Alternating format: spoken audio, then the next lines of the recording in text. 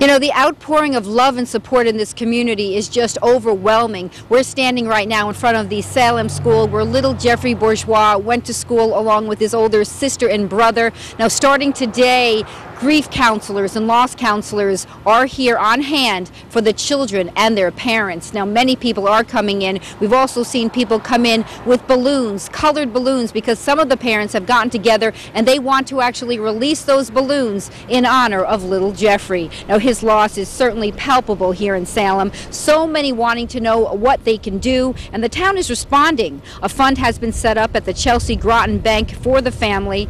The town clerk's office is also accepting donations. We're also told that a candlelight vigil will take place tomorrow night at the Salem Town Green at 7:45. Now, that will be also for healing for the community. Many people here are hurting and they want somewhere to go. They want to talk to people, and that is as much for the family as it is for the community. We're told that the family most likely will not attend that. The first selectman tells us that they are getting by simply minute by minute. I came back to the office after I visited the family a few hours ago, and I had a report that one of our elderly seniors came in and with tears in her eyes left $7 for the family. The community's doing very poorly. I mean, they're just so devastated by the whole thing.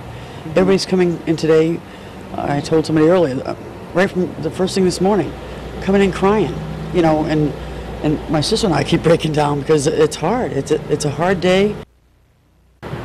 Now, Babe there owns Babe's Country Store. She says that she knows the family well. They come into the store quite a bit. And she even has a story about a little girl who came in who was 6 years old. It's also a post office, and she brought in a letter. When Babe looked down, she looked at the post office. It was addressed to the Bourgeois family and their address. And she says it's just heartbreaking because even the littlest of people here in town are feeling this loss. So, again, we want to remind folks that there is a fund set up at Chelsea Groton Bank, and also there will be a candlelight vigil on the Salem Town Green tomorrow night. We're live in Salem. Tina Detel, News 8.